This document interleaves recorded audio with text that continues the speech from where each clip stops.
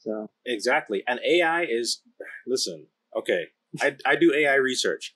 We've gotten very far with AI, right. but we got a long way to go. So don't worry about if your double E job is going to get taken by AI. It's not going to happen.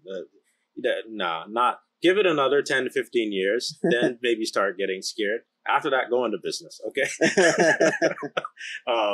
But yeah, hardware engineering is, you know, it's for, and double E, it's for certain, for people who are really passionate about it. 70, I think I read something where 78% of hardware engineers and PCB designers are retiring over the next 15 years. There's going to be a definite skills and age gap for sure. Huge skills and age gap. Yeah. So people who are actually, if you're doubting whether you should do double E, if you love it and enjoy it, don't drink the Kool-Aid.